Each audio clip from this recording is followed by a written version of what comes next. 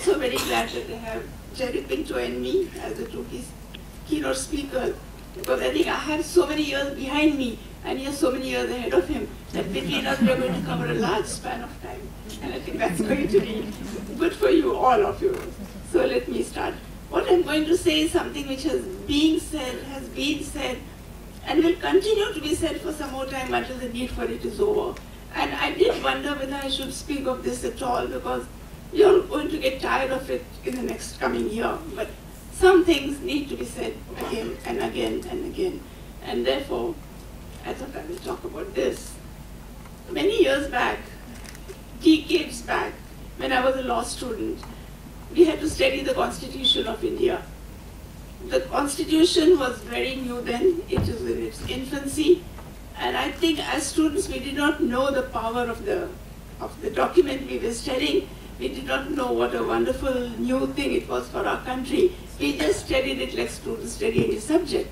And the fundamental rights for us were just an important chapter to study. We never knew what the fundamental rights really meant to people when it applied to their lives. It was much later during the emergency that I think all of us realized, all of us who were then born, alive and thinking, knew what the fundamental rights really meant to every citizen in this country. Today, I look at the rights differently, perhaps hopefully with a greater understanding.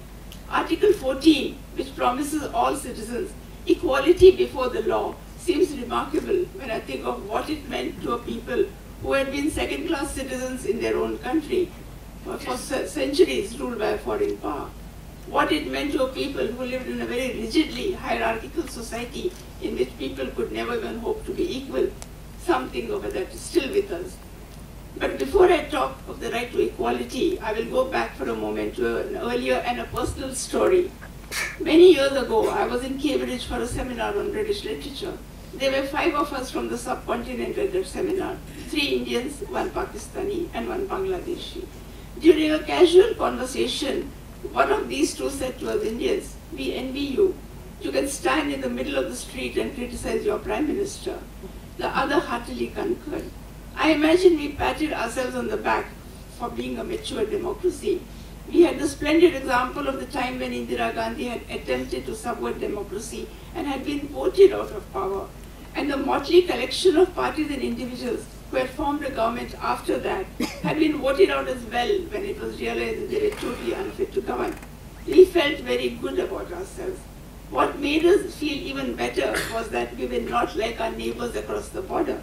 In fact, it gave us great pleasure to be envied by them and to define ourselves as not Pakistanis. That was a very important thing to feel at that time.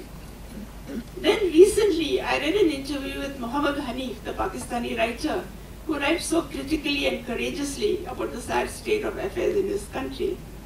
During the course of the interview, the Indian journalist interviewing him referred to a poem written by a Pakistani poet, Hamida Riaz, who sadly passed away just a few days back. The journalist quoted a line from her poem, "Tum bilkul hum jaise nikle." Muhammad Hanif's response was, "How different could we be? We drink the same water, eat pretty much the same food, we breathe the same air." And finally he added, "It's horrendous here, it's horrendous there." There meaning India. It hurt me to read this. It shocked me. However bad things were in our country, how could anyone say we had become a Pakistan? We had our courts, which were sentinels of democracy. We had a very vital and alive press. But from Muhammad Hanif's words and Hamida Riaz's poem were couched in tones of such regret that I thought we needed to take a long and hard look at our own country. What I saw was not very reassuring. In fact, it filled me with dismay. After the 2014 elections gave the BJP a clear and strong mandate, for which many of us were thankful because we were tired of corruption and coalitions and hoped to settle down to a sensible governing to the progress that had been promised. We were sadly disillusioned. We had just entered the era of mobs. Mobs came out of nowhere, it seemed. Mobs who indulged in lynching, in barbaric killings in the name of the holy cow, who turned into moral policemen in the name of our culture. Mobs who attacked people in the name of patriotism and nationalism, who imposed a kind of unofficial censorship so that they decided whether a book, a film, a play, a painting exhibition, or a musical performance was fit to enter the public domain. These mobs seemed to have some kind of a patronage, for they were very rarely punished for their crimes. And on an official level, there has been, apart from a clamping down on dissent and interference with institutions, a rewriting of history, an attempt to create a narrative of the past in tune with the ideology and desires of the ruling party. Now, with elections approaching, we are back to vote banks and voter appeasement, which have always been the name of the game of politics in India. But the promises being made now of a quick resolution of the Ram Janmabhoomi issue in favor of Hindus of course, the construction of a Ram Mandir, of a great statue of Sri Ram in Ayodhya, making it a symbol for the entire country, makes it clear that Hindutva, which was torn down in the 2014 elections in favor of development and progress, is to be a major issue in the coming elections. Sadly, the Congress has jumped on the bandwagon, hoping perhaps for more Hindu votes. But hopefully, the Congress is just using it as an election strategy and will forget about it if they come into power. But for the ruling party of today, these slogans are in pursuance of the conversion of India into Bharat, a Hindu Rashtra. Something very hard to approve of for someone of my generation. We who accepted the mantra in which Pandit Nehru believed lay the magic of India, unity in diversity.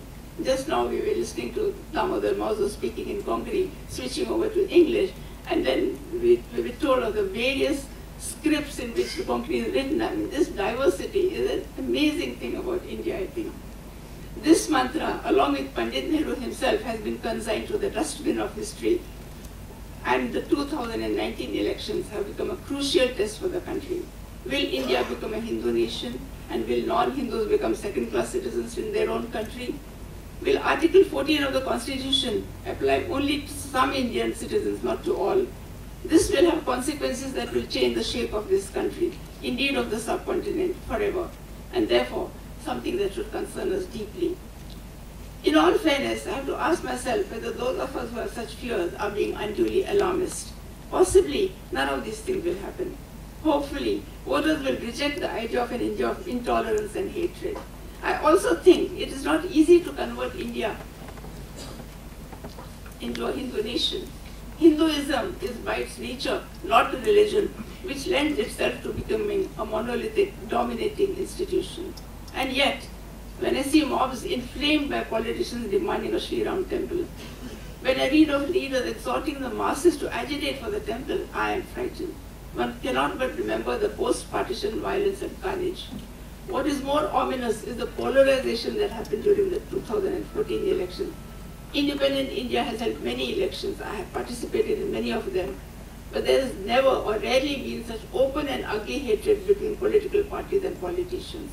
We have experienced the residue of the bitterness of the 2014 elections during the past 4.5 years. We have seen it in the way social media is used to troll enemies, see it in the shouting and ranting on TV, in the way abuses are traded and wild personal charges which should never be part of a political debate are made, and so on. Talk of Gotras. I never thought Gotras would become a political and public issue. Gotras come up only when somebody is getting married. What is the bride's Gotra? What is the groom's Gotra? Now it has become a political issue.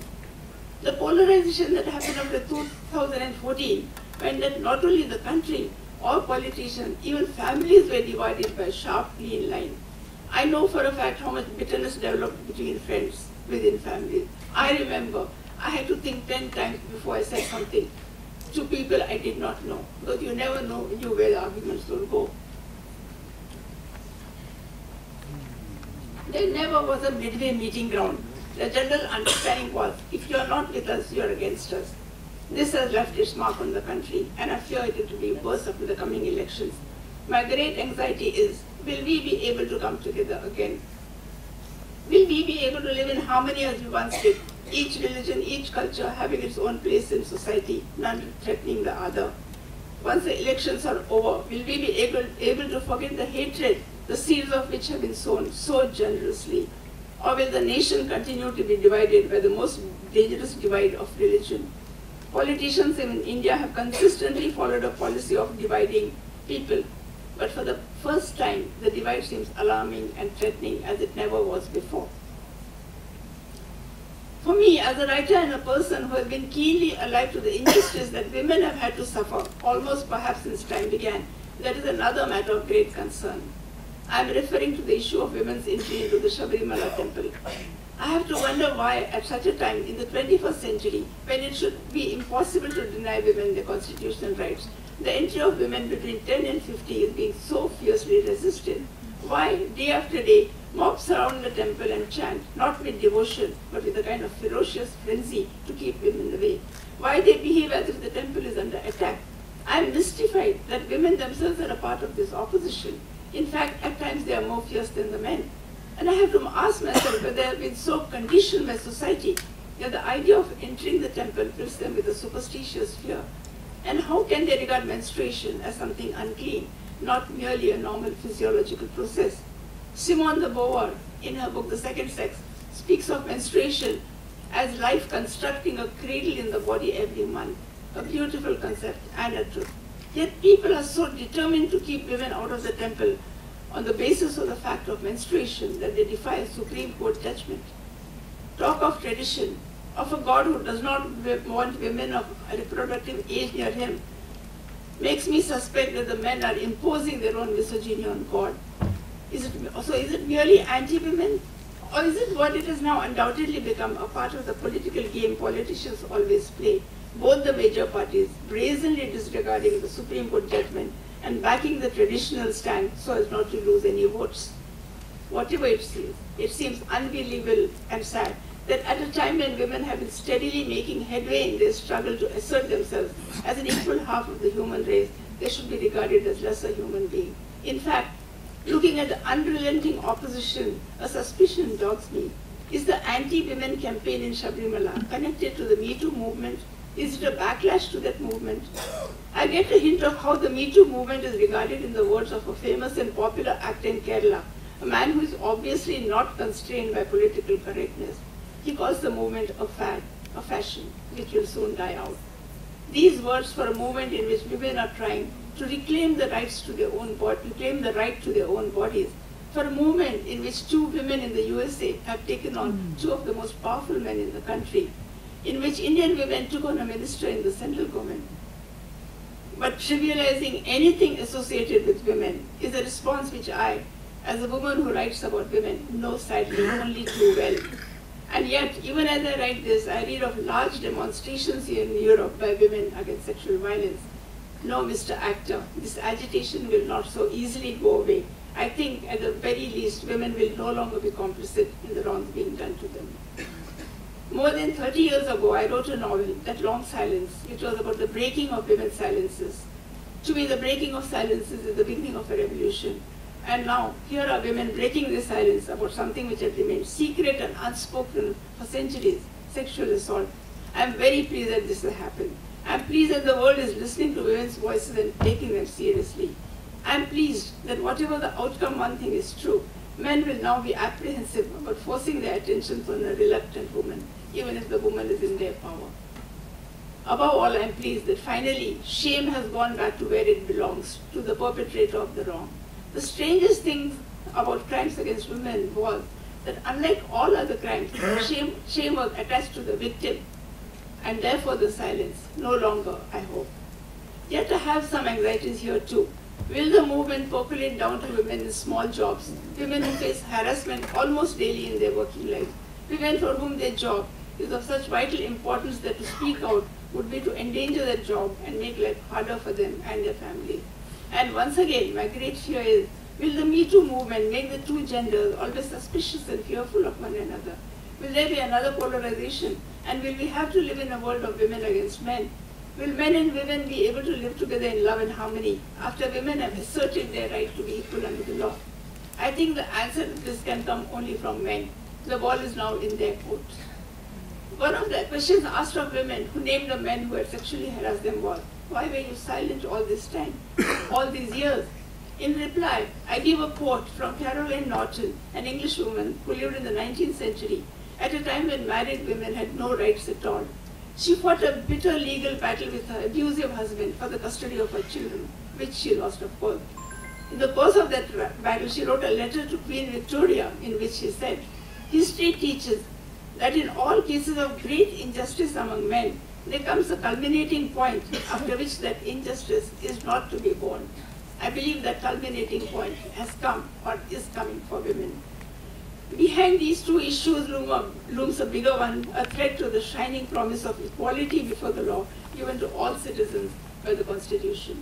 The Sabrimala issue is an indicator that women still have to fight for their rights, and the threat to all non-Hindu citizens of becoming second-class citizens looms before us as a dreadful possibility. A country in which some citizens live with fear is a failed state. I am hopeful that the gender divide will not become a big issue because cynically I think we do need each other. We cannot live without each other. But the divide caused by religion is more dangerous. We have only to look at the bloody civil wars being fought in the world to see what can happen. All those who want a Hindu state must think of the consequences of establishing it. Perhaps we need to go back to Rabindranath Tagore's very well-known poem and think of the heaven of freedom which he prayed for, which we can enter only when all of us, whatever our religion or caste, our class, gender or language, are equal.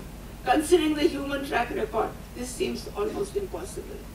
But the fact that so many of us continue to love, support and cherish the people in our lives should give us hope. All that we need to do is what Arjuna did on the eve of the battle of Kurukshetra. We have only to expand the range of the words, my people, to embrace all Indians. Thank you all.